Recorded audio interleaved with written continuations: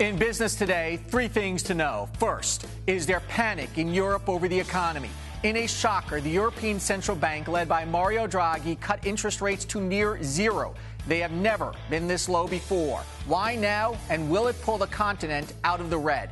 Then, fighting words from President Obama and UK Prime Minister David Cameron. The two say, quote, "We will not be cowed," as the NATO summit in Wales kicks off with a boatload of crises for the alliance to deal with. And build it in Nevada. Electric car maker Tesla chooses Nevada as the home of a new battery factory. Good old-fashioned competition between the states, or did Elon Musk strong-arm his way to get what he wanted? Arise Exchange starts now.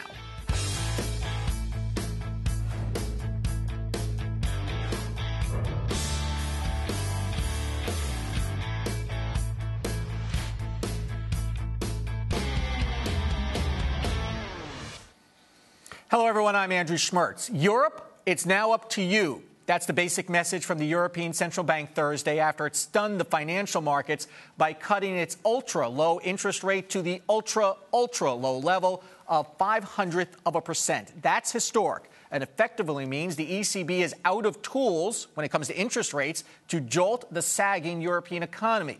The euro immediately got crushed. It sank to a 14-month low against the dollar, dropping to $1.29. The chairman of the ECB, Mario Draghi, made the move days after Germany's economy slipped into the red. Draghi said the ECB is downgrading Europe even further. Compared with the June 2014 Eurosystem staff macroeconomic projections, the projections for real GDP growth for 2014 and 15 have been revised downwards, and the projection for 2016 has been revised upwards. Draghi is basically the Janet Yellen of Europe. Global markets moved higher on the decision, but U.S. equities eventually gave up the early gains. Here's where the markets finished. The Dow Jones Industrial Average closing at 17,078, down just a fraction. The S&P 500 pulled back by 3 below the level of 2,000, and the NASDAQ down 10 and change to 45.62. Taking a look at commodities, gold closed down as well, 780 to 12.62, and gold back another dollar to 94.51. While Europe is stuck in the mud, the U.S. economy does appear to be on firmer ground, though some mixed economic news. The private sector created 204,000 new jobs in August, according to the payroll service ADP. That's slightly less than forecasted. And while weekly jobless claims rose by 4,000 last week, economists say the total number of claims still points to a tightening labor market. And productivity for U.S. workers improved in the second quarter. Numbers from the Labor Department show that the amount of output per hours worked rose by 2.3%, while wages dipped. And that's a key measure that the Fed looks at for inflation. There is a lot to talk about, though thankfully we have Dan Wiener, who is CEO of Advisor Investments, here to do so. So let's start with the ECB. Sort of a shot across the bow of Europe today. What was the message that Mario was trying to send? We're in trouble. The message is we've got to cut rates to 0.05% and try to stimulate this economy, get it moving again. You know, we've already seen negative GDP reports across parts of the continent. We're the European markets, the European consumer is very worried that A, we may be seeing some deflation there, not inflation, and B, that the economies are going back into recession. We go back into recession. Unfortunately, the ECB has sort of used up all its firepower. You can't have negative That's right. There's not much more to do. They did add a little bit of stimulus today, though, as well. You mentioned going in reverse on GDP. We're starting to see Germany slip into the red here, and maybe that is what scared them because Germany is, of course, Europe's largest economy. Sure. You know, what's happening in Europe, it's very interesting. You and I were talking before the show. Interest rates. There was worry that economies were going to slip and default on their bonds. Italy had yields above 7%. Spain was in double digits.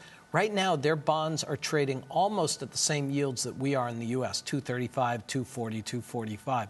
So the worry about these economies defaulting is gone, but the worry about them falling into recession, recession or worse. Is there a little bit of a disconnect there, though? Do you think? Well, I think there is, but I think that part of that is people when people worry, they fly to bonds. You know, there's a flight to quality, there's a flight to safety. So you have some flight to safety into U.S. bonds or into European bonds. But really, one of the reasons that our bonds are so low is there's been a huge flight to safety into our bonds. I mean, a 235, 240 yield on a 10-year Treasury today with our economy growing. You know, we had a 4.2% print on the GDP in the second quarter. Everything that we've seen come out in the last couple of weeks suggests that manufacturing is on another uptick. The auto report you mentioned was really good, you know, the best in, I think, 8 years.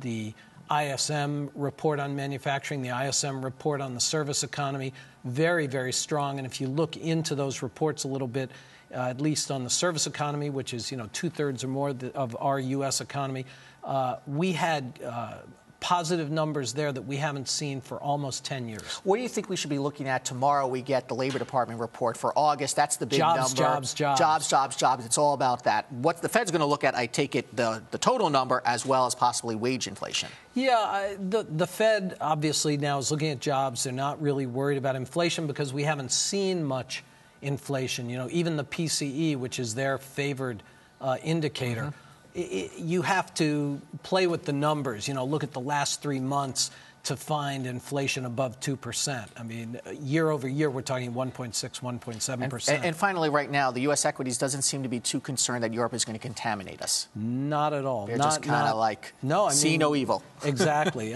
You know, our economy is strong, and our companies are doing well. Profits are up more than had been expected. And that's a good thing for us and for the market. Absolutely. Dan Wiener, CEO of Advisor Investments. Thank you. Sure thing. Leaders of NATO are gathering in Wales for what is being called the most important summit for the alliance since the Berlin Wall came down in 1989, and there is a whole lot on the agenda.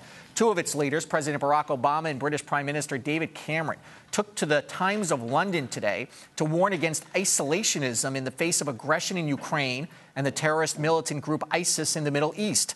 In a joint op-ed story, they wrote, quote, "We will not be cowed." And late this afternoon, NATO's president spoke about the situation in Ukraine. We strongly condemn Russia's repeated violations of international law. Russia must stop its aggressive actions against Ukraine, withdraw its thousands of troops from Ukraine and the border regions, and stop supporting the separatists in Ukraine.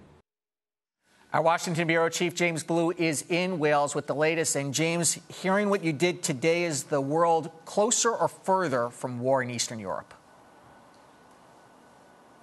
I think we are a bit further from war in Eastern Europe. And what has happened here at the NATO summit, basically the president of Ukraine has come here. He met with the leaders of NATO. He met with the sort of the big NATO guns. And basically he decided to take the potential ceasefire. So tomorrow in Minsk, Belarus, there's going to be a meeting between the separatists and the Ukraine government, and they're going to try to sign a ceasefire. Basically what happened is there wasn't enough support for NATO to get Ukraine to join. There wasn't enough support to arm Ukraine, and there really is a sort of line in the sand. NATO does not want to go to Russia, go to war with Russia over Ukraine. And when you mentioned, so this is a moment where people are stepping back. And when you mention a line in the sand, then where's the line in the border for Ukraine? Are they going to accept the giving up of some territory? Well, I think the ceasefire is the beginning of negotiations and consultations on just what a peace plan might look like. But it seems, just from the outside where we are, that the Ukraine has decided they have to accept some of Russia's demands, and that part of this, they can still kiss Crimea goodbye. They can probably kiss part of eastern Ukraine goodbye. But it was very clear that there wasn't the sort of the effort to want to challenge and confront Russia. Clearly, if Russia doesn't follow the ceasefire, if Russia continues to support the separatists, maybe there will be some action. But it was a real sense that Ukraine sort of has to take the hand that has been dealt and find peace. And on a lighter note, how is Wales trying to capitalize on this summit. There was a story that they're closely watching what's going on in neighboring Scotland as to whether they secede. Right. So amid all of the sort of tension happening in Eastern Europe, Wales is trying to capitalize on this moment where all the world's attention is focused on Newport and Cardiff, and they are basically sort of saying this is one of the best places in the UK. The people are more educated, they're more prosperous, the service industry is growing, there's lots of jobs here, and they're trying to use this moment to attract businesses so that people will come back and invest in this sort of region of Wales. A time to showcase the country. James Blue in Wales, thank you. We'll talk to you tomorrow. Coming up, fast food workers ditched the deep fryer for the picket signs in a demand for higher wages here on Arise Exchange.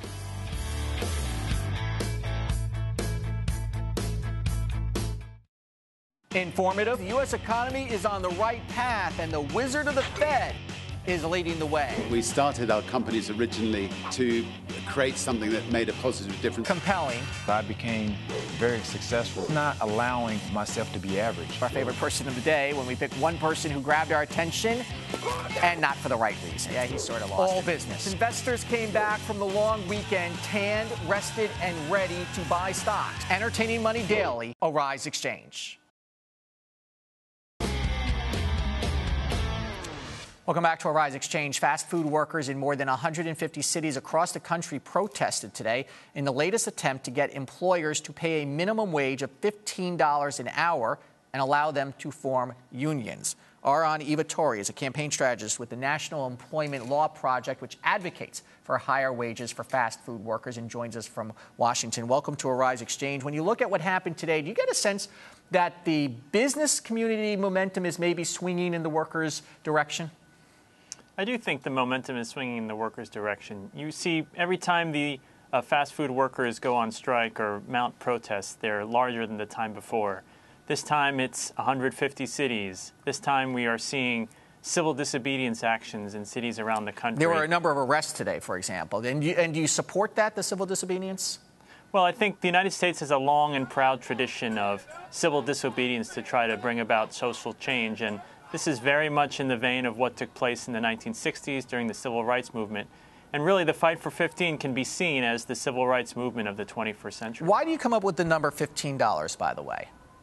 Well, I think there are lots of different academics who've studied what it takes to earn a decent living in this country, to have enough money to make ends meet, to support your family, to pay rent.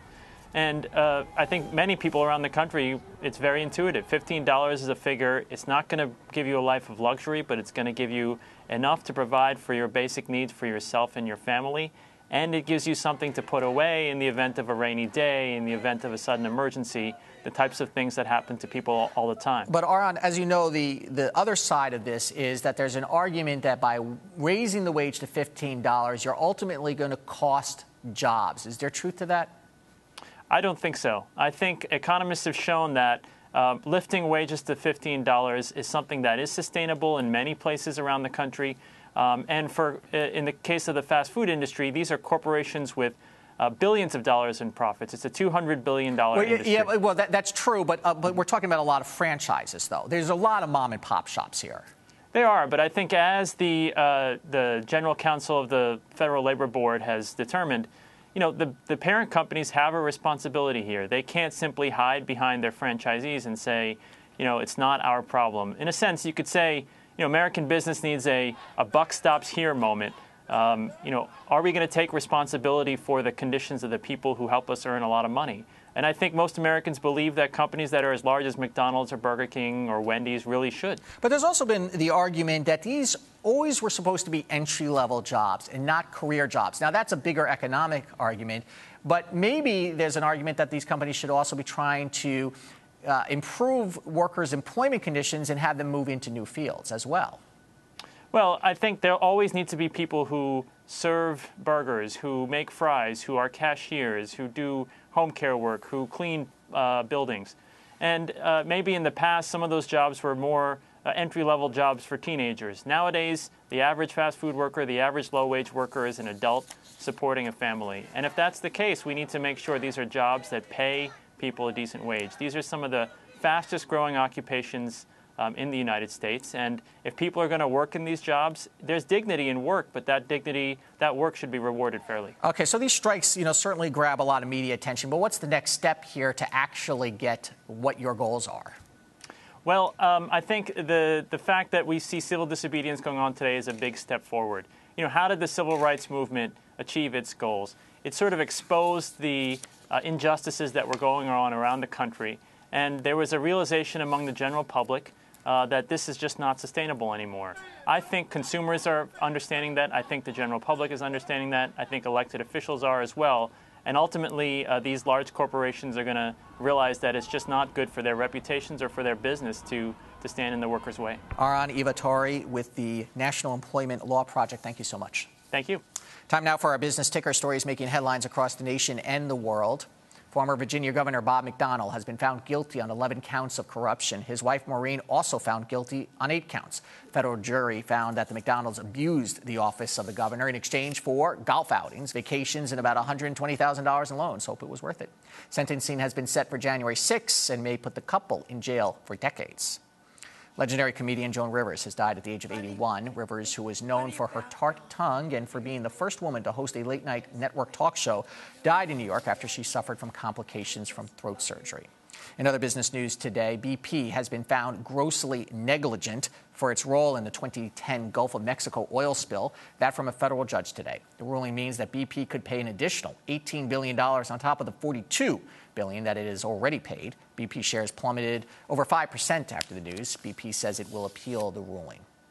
A big change of heart for a former big city boss. After 12 years of being mayor of New York City, Michael Bloomberg is returning to Bloomberg LP, the financial data company that he started 30 years ago.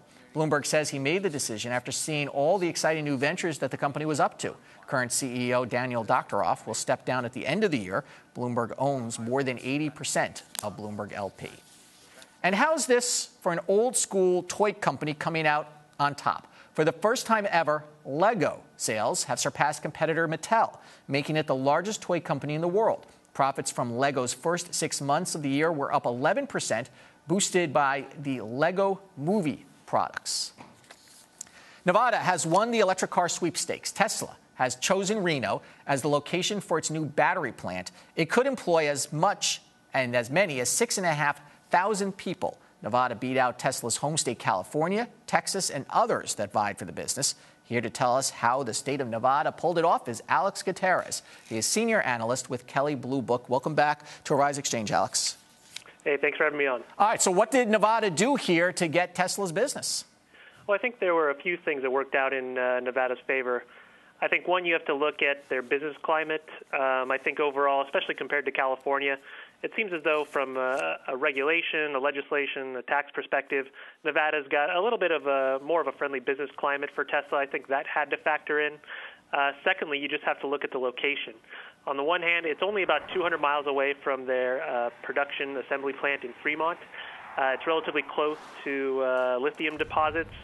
And secondly, because Elon Musk is such a champion for green energy, the state of Nevada makes perfect sense in their desire to incorporate wind and or solar energy as a part of the plant's construction. But it also makes perfect sense that he's going to a state unlike Texas, from what I understand, where you can sell the cars directly, right? He's in a big battle with the concept of auto dealerships.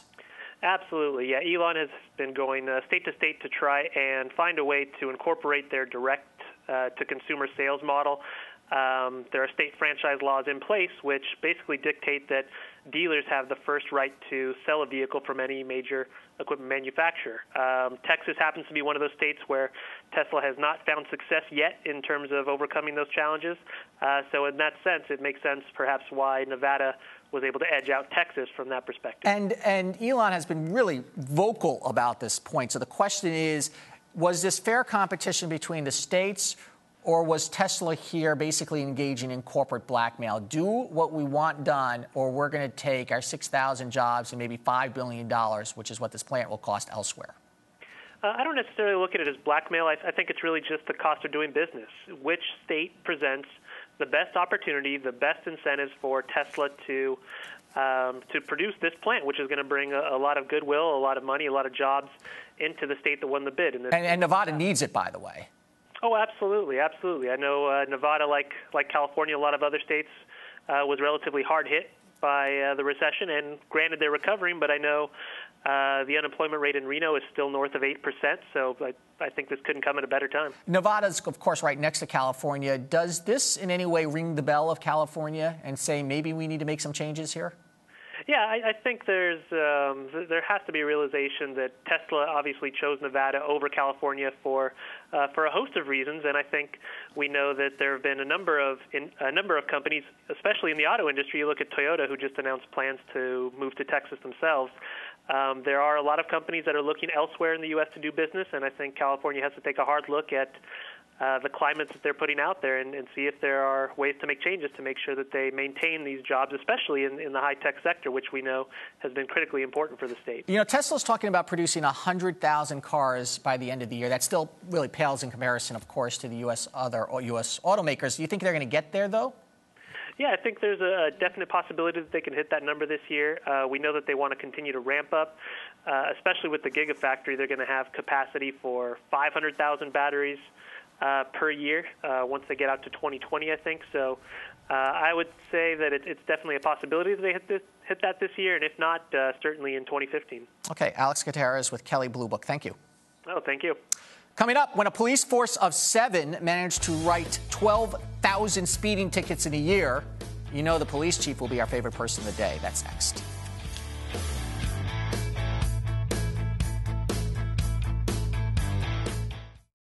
I think that people in America do care about what happens throughout the world. Global warming is probably something that has to be addressed sooner rather than later. In Somalia and the genocide there, and that's something people don't know about. They have no idea the brevity of that situation. The first thing I think about when I think of Africa is like war and famine and disease. And right now with the tsunami that happened or the earthquakes in, Japan, we always look out for other people. Arise News, every culture, every angle. I think media and reporters have a lot to answer for. AIDS, hunger, people not having running water, the things that we just take for granted. I think the most important issues in the world today are education and poverty. Terrorism and war, I guess, is always an issue, and the quality of life of certain groups of people in certain areas. I think inequality. Arise News, every culture, every angle.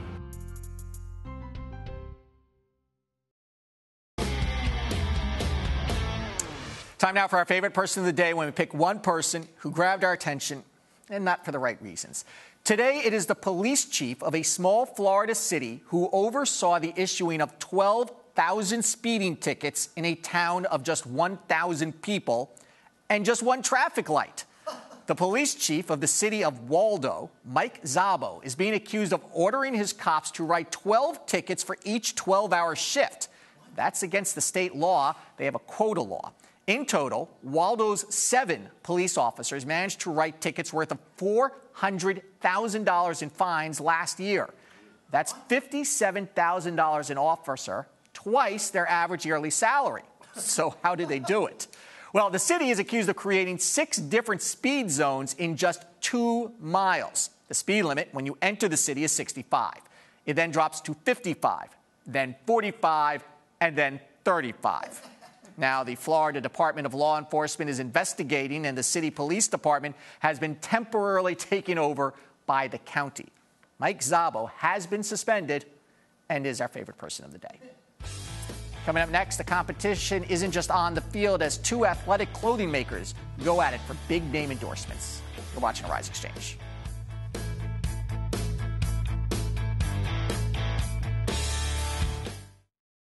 News can definitely be improved when reflecting diversity. A lot of mainstream news, they don't dive into it. Who wants to hear about negativity all the time? They only show what they think people want to know and not what people really should know. World-based stories. That's what I enjoy the most. I think diversity of news is important to the world so that everybody will be aware of their surroundings and what is happening today. Arise News, every culture, every angle.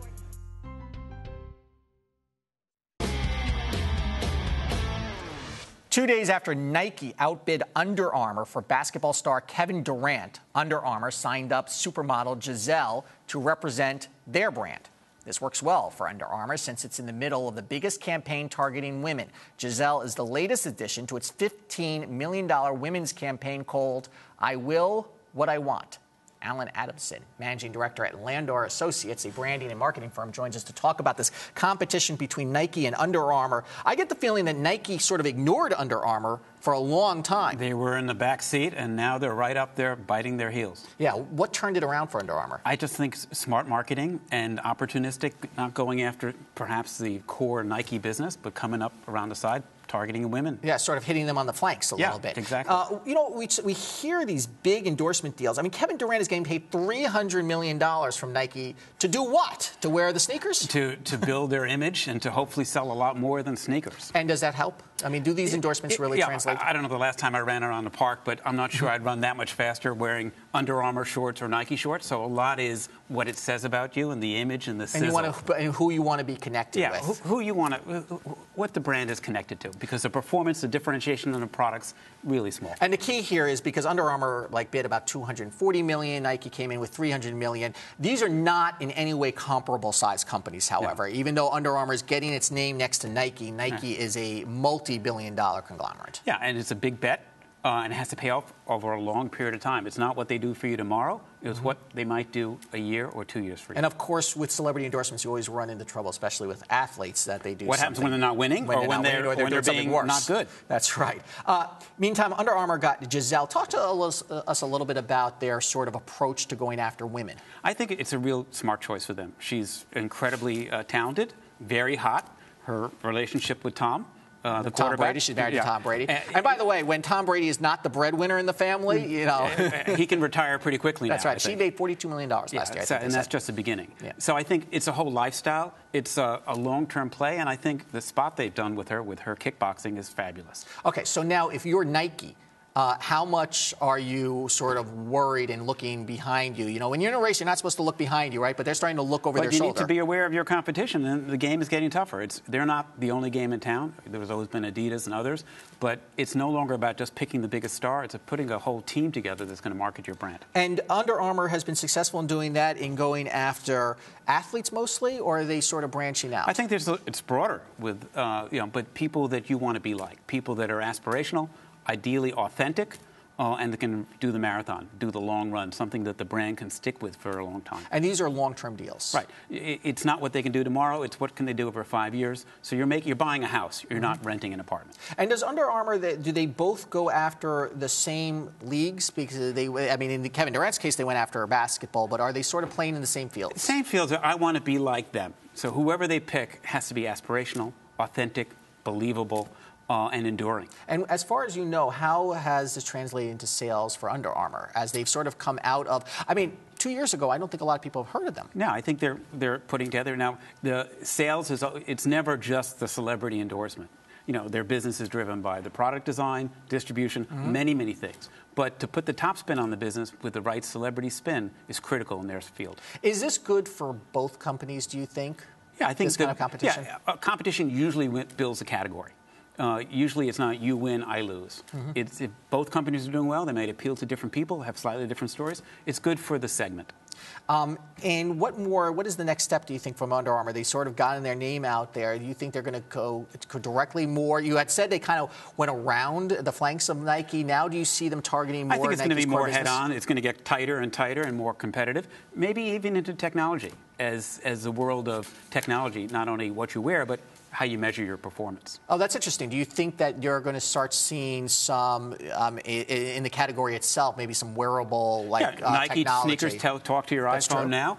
I'm sure Armor All is going to get in that business. So your shorts talk to your trainer. And does either company do particularly well in cities versus rural areas? I think they both do better in urban areas, just because of the population and the business model. And I also wonder, because Nike is such a powerful brand, the swoosh is one of the most, we have about 30 seconds left, one of the most recognized brands, but it is also controversial because they're so big and they've had issues with employment and kids and all of that Under Armour maybe has a little bit of a clean slate? Yeah, it's always somewhat easy to be a challenger, to be the winner, number one for a long period. It really is tough. You can win 1 year, but to win 5 years, to win 10 years, gets harder and harder every year. Yeah, there's a lot of people looking at you, You can't do right? what you did last year and say, let's keep on doing that. Okay, so maybe Under Armour is in a little bit better position. position as being the underdogs. Being number but two we'll see. sometimes Not so bad. helps. Alan Adamson, Managing Director at Lander Associates. Thanks for coming and talking to us Pleasure, about Andrew. this. Thanks for having me. Tomorrow, the monthly jobs report for August is out. We will break down the numbers and see if the labor market continues to firm up. Let's take a look at the markets once again. All the markets pulling into the red after being up a little bit earlier in the day because of what the ECB did, but they're probably looking closely at those unemployment numbers tomorrow. I'm Andrew Schmertz. Have a good evening.